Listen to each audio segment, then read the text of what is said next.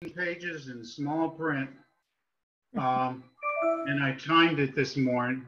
I wrote the thing 2 days ago, but I've been thinking about it all week.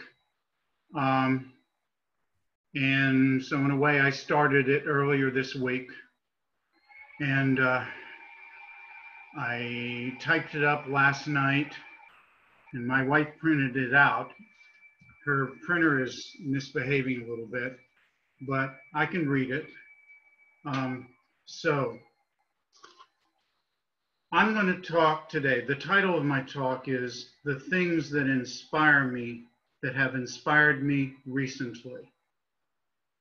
And I thought of three things. One thing that's always inspired me, and that's nature. That's why I sang the bird song. And the other thing, of course, since I've always kind of leaned towards things of a spiritual nature, another thing that inspires me more, particularly in the last month or two, is the whole thing of having a spiritual practice, a deep spiritual practice, and my yearning to get closer to God. That inspires me. And the third thing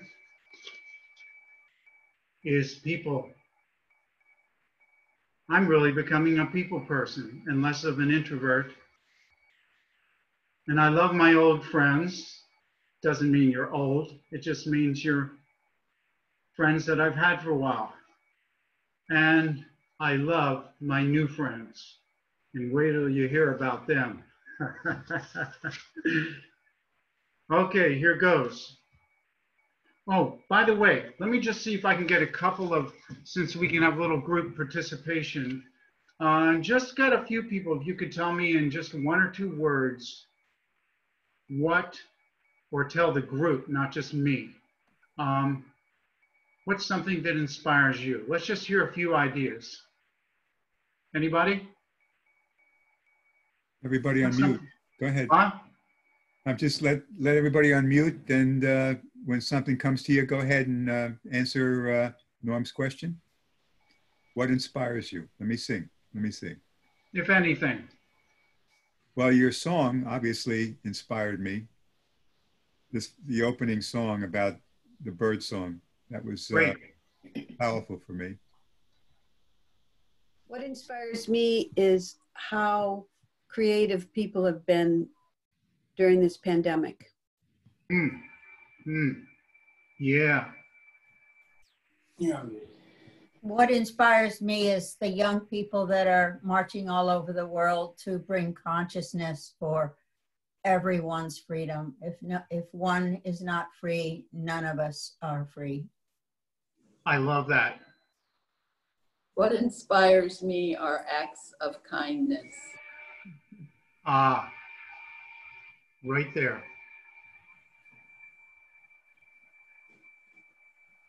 Jane.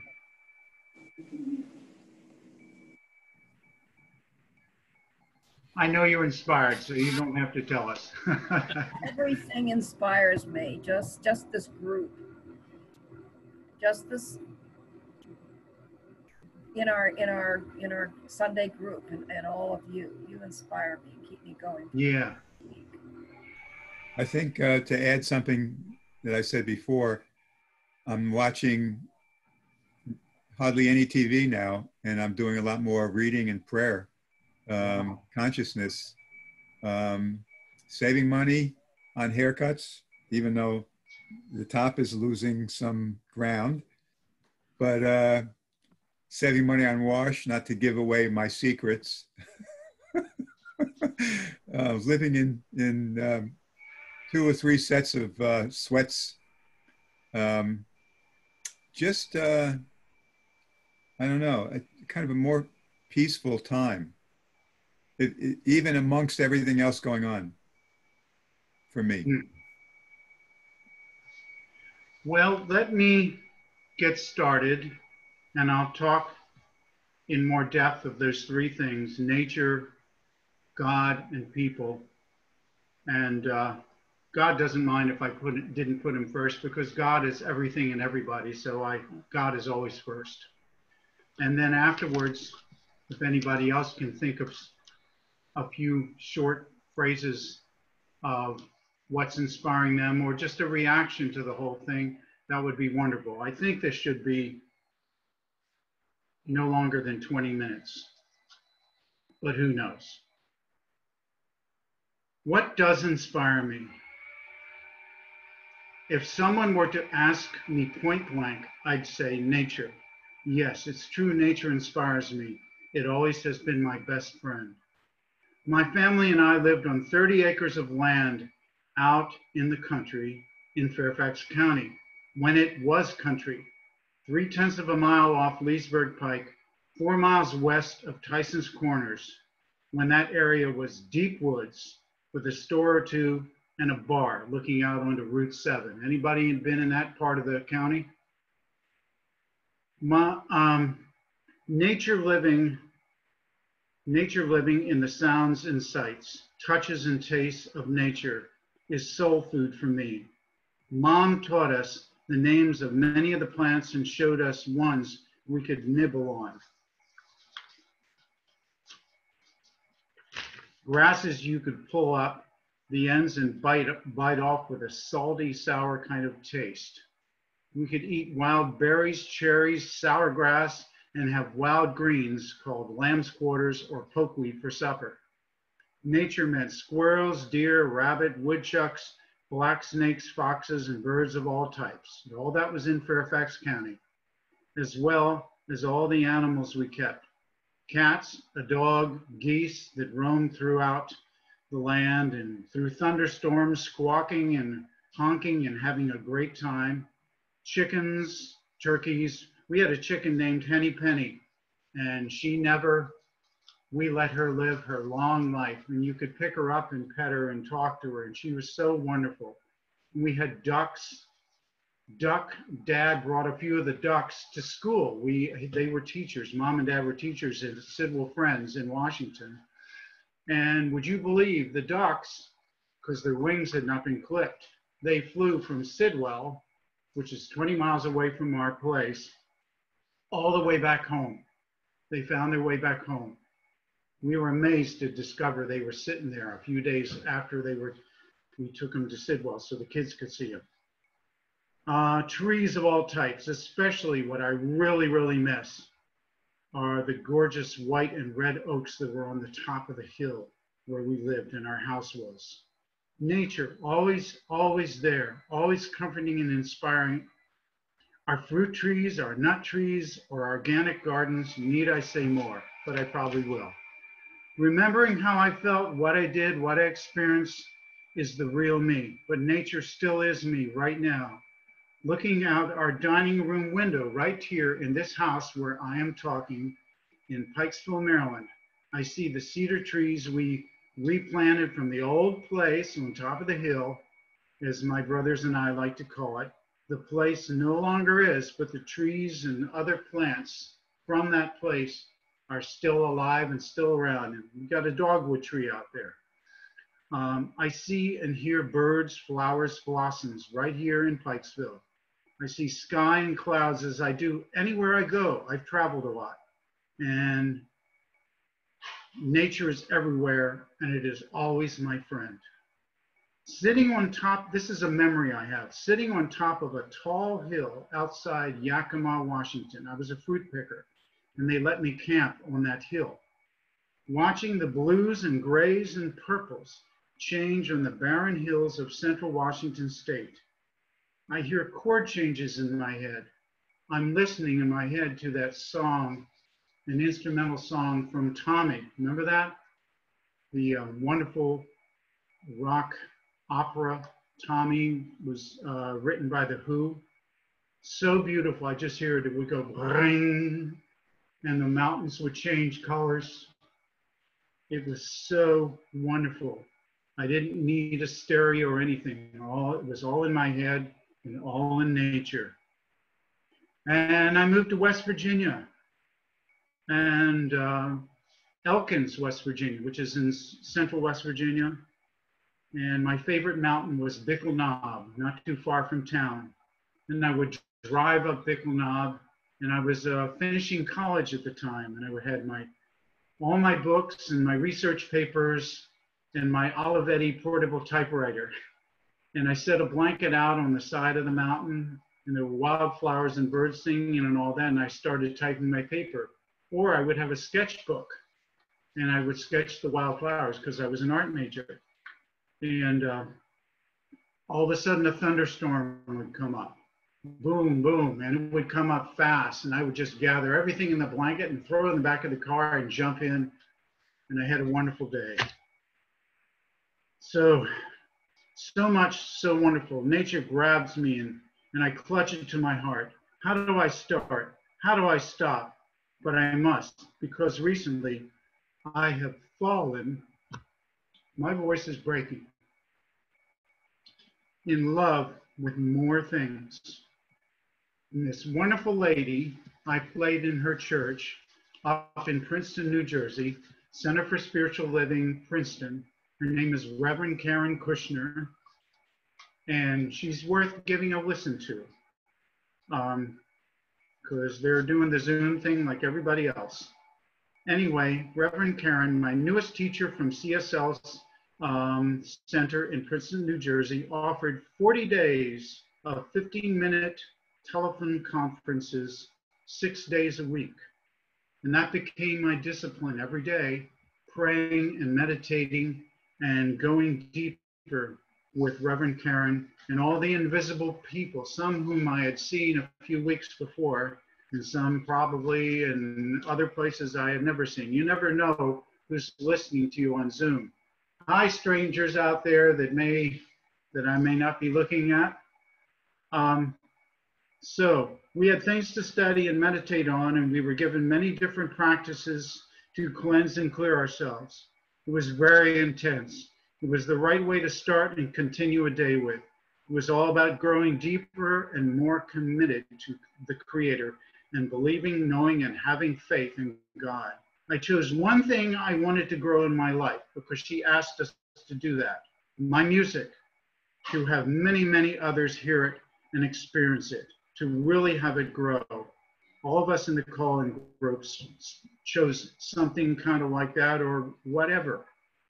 Every day, 6 days a week, we would call in, never seeing or hearing each other except in the very beginning when the prompt would ask you to state your name and press pound, which we would do. And you would hear different people say their name or just grunt, because it was pretty early in the morning and grunting was very appropriate.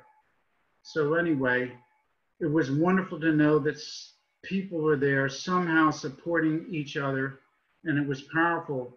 And also this wonderful, lovely, knowledgeable, friendly minister with a doctorate, but very humble. I just go on and on. She's a wonderful lady, and you know what she reminds me of? Just in the depth and humility of her being is Terry, Reverend Terry. I have a lot of respect for that man, and I do for Karen too. There's a lot of good folks keeping up the sales and keeping us going through all this stuff. I had a powerful healing, folks. Listen to this. Early on, when I discovered coming home, landing in my driveway, I looked in the rearview mirror. I'm wearing the same glasses, and one of these lenses was out because one was green and one I could just see regular daylight. I said, wait a second. That's not how my glasses came. And I took my finger to touch it and I poked my eyeball. I said, yeah, I'm missing something and I got better go back and retrace all my steps. So where did I go? The post office, walked over the parking lot, went inside, got back in the car, drove a few blocks, went into the M&T Bank and looked around there, asked a few people, got back in the car, drove across the parking lot to the giant food store, looked around places where I was, got out, got back in the car and drove another block or so. And all of a sudden it hit me. You know something? Don't you believe in prayer, Norman? This is your opportunity. I mean, the worst that can happen is that nothing will happen. The best that can happen is that you're going to get a wonderful healing. And guess what? I, choke, had a beautiful healing. I mean, I was saying, Norman, like, do it like you really mean it. I did, like the whole world was watching, and I was naked in front of everyone, so to speak. That's how I felt. I said, man, I'm trying to prove my faith, my belief, the stuff I have studied for so gosh darn long, all these years. And now here it comes to a point to where I really want to have a healing. So the next stop was the library, and the library was just walking through quickly, but the top, our library in Pikesville, the bottom floor is the library. It's pretty big. And the top floor is the senior center, which this almost 73-year-old senior citizen, Norman, goes to the gym because it's very cheap rather than joining a gym and having to pay hundreds of dollars. I just pay $100 a year. So I went up there and I asked them if they had seen a lens for a pair of glasses, not really thinking they would, but then remembering I had just prayed. So I walked out, I said, can I look around the lockers, you know, and the lockers were just across the way, and I looked all around and all that kind of stuff. Okay, I'm gonna read what I wrote. And I looked all over and no luck, and I'm about to walk out, and I walked towards and started to pass the desk where the several people were behind the desk. All four pairs of eyes were looking at me. One hand was extended with what was in the hand? The lens. Would you believe? I asked who found it, and they told me she was leaving right now. The door was starting to close, and I just saw part of her foot go out the door as she was ready to walk down the long stairway. And so I ran in there, and I caught her in mid-flight. And she was a short, heavily accented, we're in a very Jewish area, so it sounded kind of like an Eastern European Jewish accent. And smiling lady wearing a wonderful, fun outfit. And I said, I really feel like I should be hugging you, but I guess I can't, you know. I don't want to scare you either. She was an angel. I thanked her so much. She calmly said the same thing had happened to her. She had lost a lens from her glasses, and she knew what it felt like when somebody returned it to her. So she was just doing the same thing someone had done for her. Talk about God's perfect timing. I had to visit all those different places and look everywhere and take that particular time. I thought I was wasting my time, but I wasn't, because it took that much time of fooling around, and then I stopped to pray in the parking lot after leaving the Giant. And then I went in there, found a parking space, and going upstairs. All that happened for me to have the privilege of meeting this wonderful, average, remarkable little old lady from Pikesville, who had just found the lens, and get to tell her how grateful I was. It was a beautiful day. I immediately called up Reverend Karen, just as I've never done before, and I was just so excited. My mouth was running even faster than it is now. By the time the 40-day Lent practice was over, Reverend Karen announced she wanted to do another 40 days. She's been doing this 40-day Lent thing. She calls it Tesseraconta, and that's some kind of a book a guy had written, which is a wonderful book. It costs something like $60 and is over 1,000 pages. Amazing. And this guy is the heaviest metaphysical guy you would ever want to hear, see, or know. I'm not sure if he's alive or not, but I'm sure he's on some plane of existence. Anyway, she wanted to do another 40 days. Considering we were deep within the current health challenge, the thing whose name we will not name, and that's what Karen, she never mentioned any of those names we give it. That's just what she said, the thing whose name we will not name. And she was set to take her dream trip to Italy. She had been taking Italian courses and was all set up to go. And then, of course, you know, Italy was one of the places hit the hardest.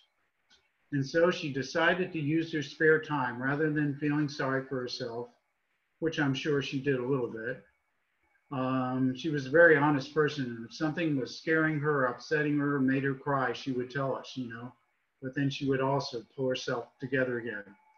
Anyway, so we continued in the next 40 days, which was called Countdown to Freedom. And we would pray, meditate, practice various things. I'm trying to think of the name of the lady who is from actually Alabama. I'll have to think of her, and she is an incredible metaphysician. And if I can think of it, fine. If I don't, I'll tell you some other time. Anyway, one Monday, listen to this, folks. One Monday, she said, I want to tell you about Miracle Mondays. She said, I wish I had been practicing this still, because I forgot about it. And then I thought about it the other day, because I practiced it for a good 8 months. And I had miracles just about every Monday. And she said, well, here we are. And I am going to say that each and every one of us is going to have some form of powerful, unexpected miracle 7 days from now on Monday. And guess who had one? B. Actually, the miracle started coming true a few days before that, when I got a call from Maryland, can't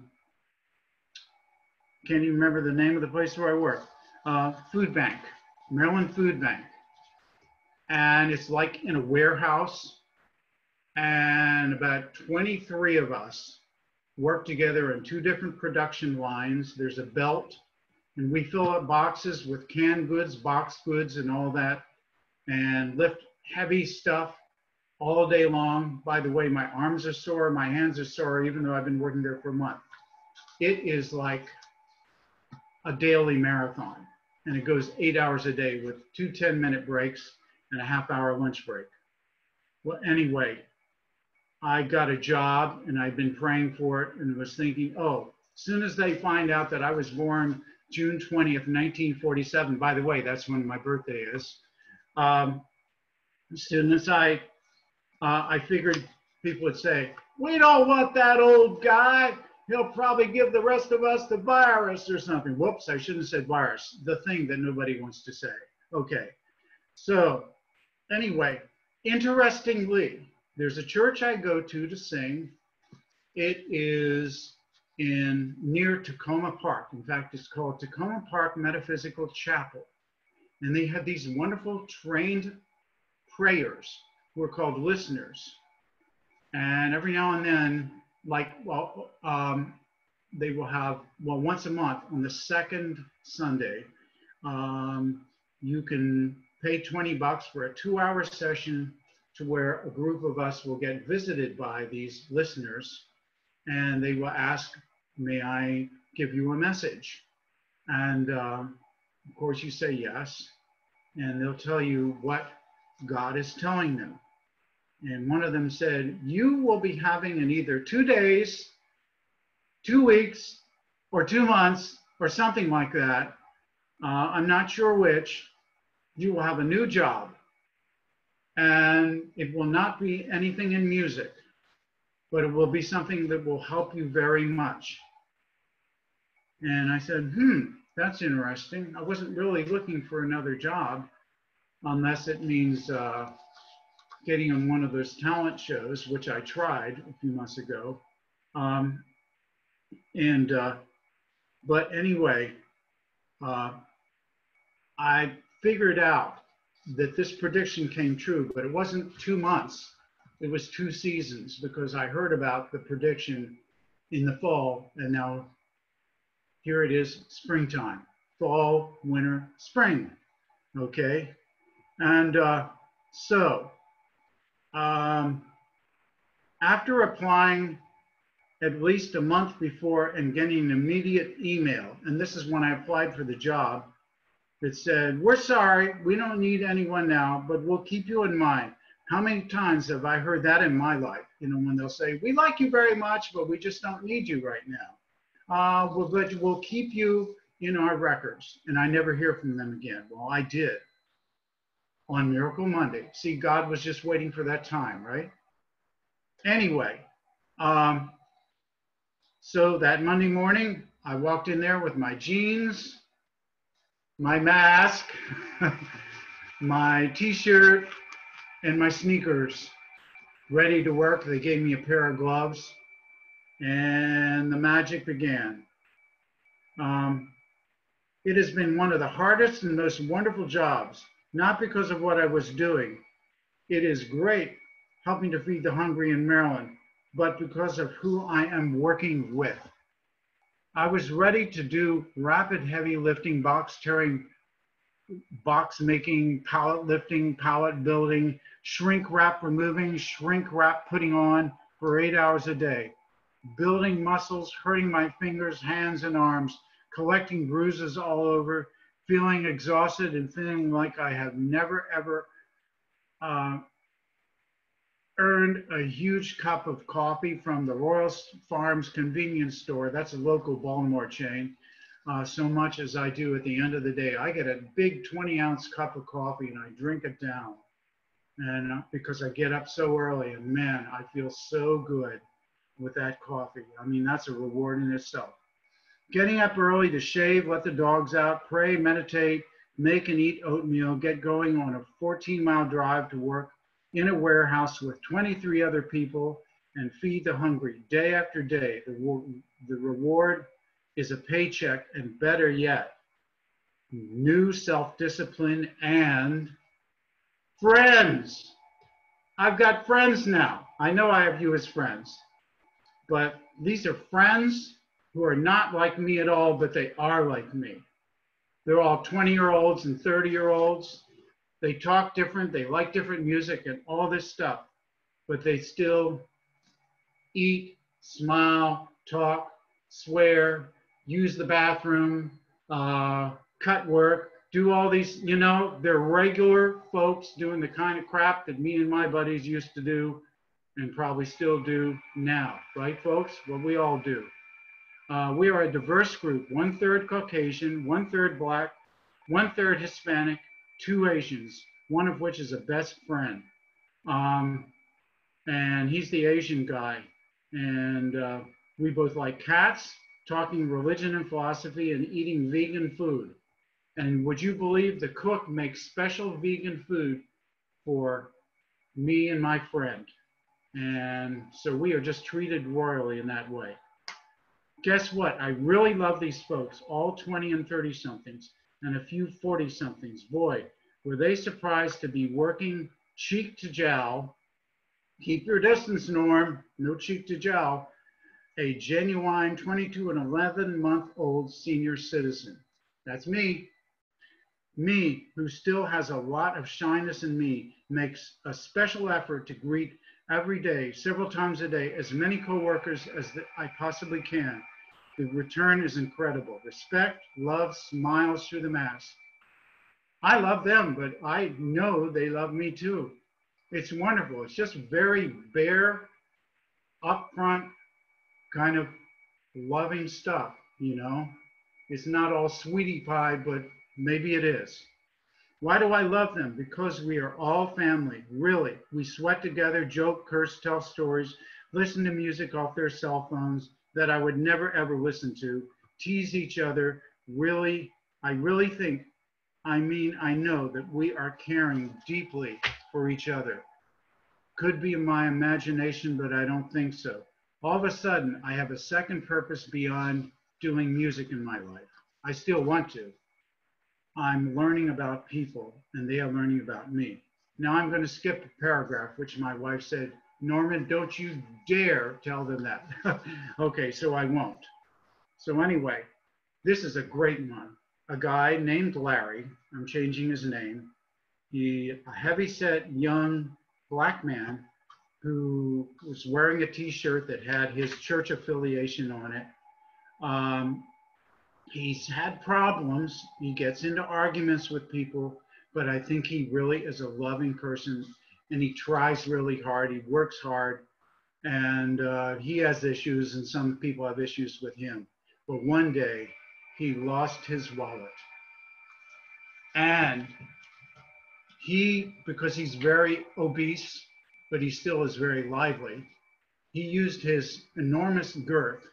We have these boxes. They're like watermelon cardboard boxes. You ever seen them? You can put about 20 or 30 watermelons in them, and they'll have them outside a grocery store or produce market. And we use the remainders of the boxes to put in all of our cardboard scraps, and we generate tons of cardboard. And they sell it to make more money for Maryland Food Bank to buy more food for people. So anyway, he jumped in there, backside in, and he didn't mark what it was because he didn't know till later that he had lost his wallet. And a bunch of us, about 8 or 10 of us, went over with the boss's permission and overturned a whole bunch of boxes, and we didn't find it. And he said, I am not going to leave this place until I get my wallet. And I said, you know something, buddy? I won't either.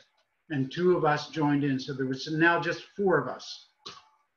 And we tried a box, and I said, you know something? Just something kept on bothering me. I said, I need to pray. I need to pray, and I need them to pray too. 4 of us held hands. I'm not sure if we were wearing masks or not, but I'm still alive, okay? So I survived it.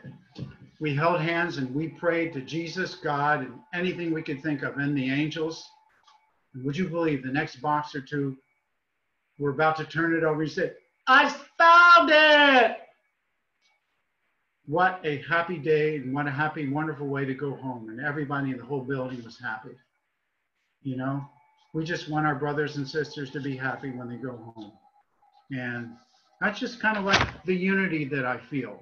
You know, I know that there can be contention, and I know there can be all kinds of stuff, but I just want to focus on the good stuff. And so things go on. It's hard work, and sometimes pretty boring. It's often overwhelming, but we're all together.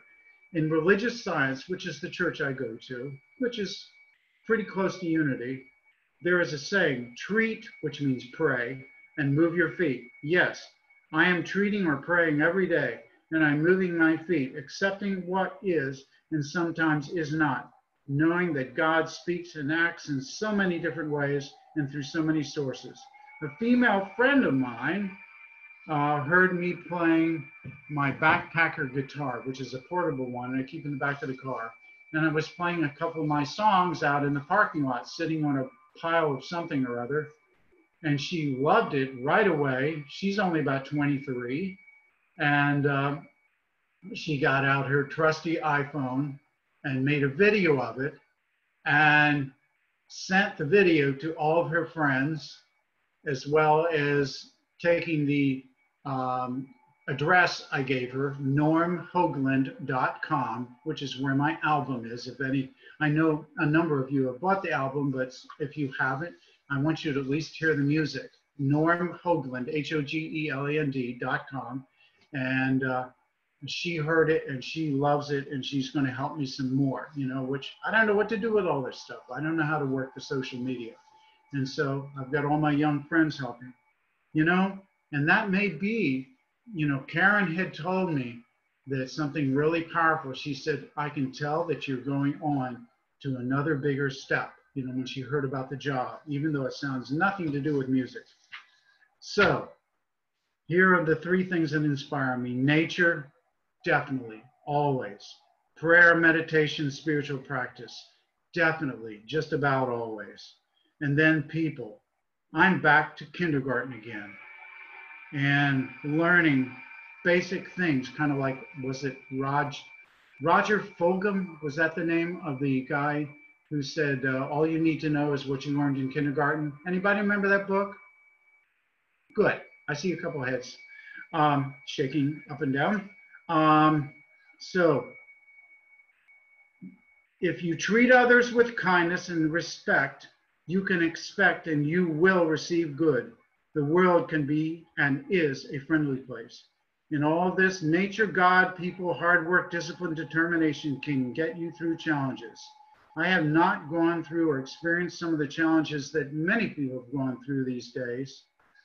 And I have not experienced by far some of the stuff that people have experienced in their lives, you know, as far as challenges are concerned or anything.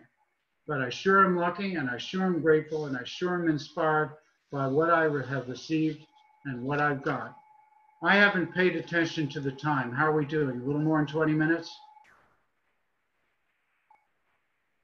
Okay, so can anyone else think of or add to any remarks, any things you're thinking now, and we'll try to keep it short if a number of people want to speak, or anything that inspires you, that is powerful, that you probably, well, yeah, what do you think?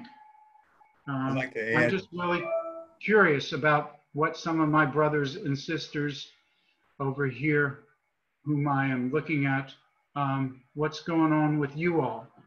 I'll add something to your talk. Thank you very much for it. Last week we listened to Bill, and he talked about thy will be done and how many things happened in his life where he just, you know, was presented with something really life-threatening, and he just closed his eyes and prayed. And your statement, your story about the lens is just a proof. And sometimes God gives us these little tests. He says, all right, test me. You know, you want to pray? You don't have to pray for somebody that's on their, you know, your deathbed or whatever. You can pray for that too. But sometimes the little things in life strengthen your beliefs. And that little lens, I always say divine order. And I had, I didn't, last week was kind of interesting. I was didn't tell anybody, I was in the hospital with multiple blood clots on my lungs and throughout my legs. And I almost didn't make this meeting this morning. And Frank would know because I'm on blood thinners, but I stopped the blood thinners because I was on aspirin, Frank, right? And I was supposed to go for blood work to see about, you know, anticoagulation issues and blood profiles. And I kept putting it off because I didn't want to go to the hospital. So I ended up not being able to breathe, going to the ER, and they said, you're going to be admitted. And thank God I didn't get into the COVID lab or floor because I was tested negative. So I'm glad I'm here today, and I just gave it up to God. I said, all right, you want to put me in and, you know, put me on the bed, whatever your will is, Lord. And so I think we all have a lot to be thankful for, but your story is really beautiful about nature. So I want to thank you for that. And somebody else would like to share? Go for it. Unmute.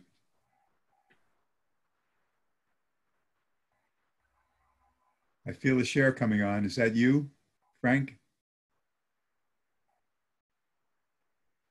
Unmute yourself. Okay. Yeah, I was going to share some nature here. Okay. I don't know if it's too bright out here for you guys to see, but this is my deck, and Jan's got it all covered with flowers and color. I don't know if you guys can see it. Oh yeah, we can see it. Okay, this plant right in front here, just from last night, they were buds yesterday. Now they're full bloom.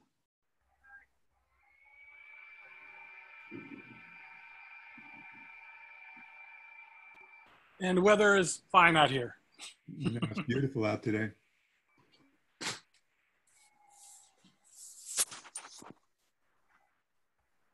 Okay. Thank you for the panorama. Someone else want to share? Yep, I will. First of all, I'm very, very glad of your news, Neil. I'm sorry what you went through. But the other thing from Norm's talk, from what I have found, because I'm very much of an angel person, that we only have to ask. The powers, the angels, God is always willing, but we have to ask. And as soon as you asked for help with your lens, look what happened. And it's happened to me so many times that, you know, I'm trying to do it on my own, using my brain, using just my will. And then I have to stop and say, no, I need help here. And as soon as I say I need help, it comes. So it was a wonderful talk, and I'm so happy with what's happened. A lot of good news here today. Neil's okay. Everyone's, you know, he's got a new job. Norm's got a new job. So I hope everybody's doing okay. Leon, we haven't heard from you at all. Your turn. Well, I don't have anything quite as dramatic as Neil, and certainly not as good as, you know, giving Lynn a hard time and still getting a hug. But I have been speaking with some people I haven't spoken with for a while on the phone, and they're very interesting, very intelligent, probably why they didn't call me. And I'm doing pretty darn well. So, and before I've got next week's talk, I believe. Right. And the title of the talk is Secrets, and I'm trying to tailor it so that I can skirt the anti-slander laws and do a, you know, still have a little fun with it. So, thanks. Just I can say something. 17 times, I know. Patty, just want to add something too. We have a birthday today. It's Matt's birthday. Matt, yay! Happy birthday, Matt. Happy birthday, Matt. Beautiful. Celebrate. Patty, you were going to say something? Yes, I just want to speak to Jane in front of everybody. We met Jane, how many years ago did you come to our house at Christmas time? Oh my, it must have been, what, 4 or 5 years ago? Yeah, and were you were in our group at that time and you had just joined?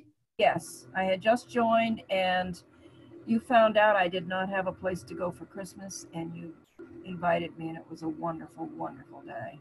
So she got to see all the chaos and wonder and joy that we have in our family, because there's always about 32 immediate family members. and she got to be a part of all that, and we were so grateful. But what I want to say is, watching you over these last few years too, because at that time you were timid and in grief, and you were shy, and you were uncertain.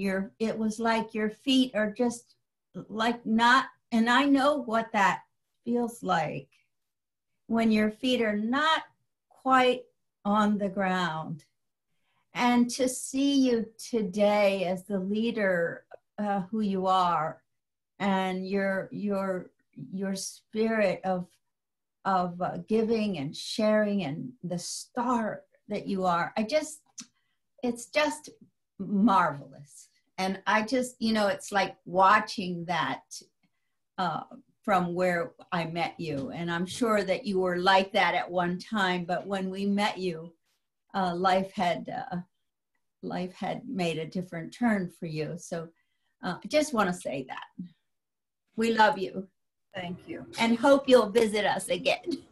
Oh, thank you. And Unity Church was one of the factors that helped me, that made me grow. Wow. And Bob was the one who gave me the name of Marty Giese, and she helped me incredibly. And she is not with us anymore. She is now helping us from above. But it's been quite a journey the last few years, and you all have been a big part of it. So thank you. Take it to the bank, dear. You are Jewel.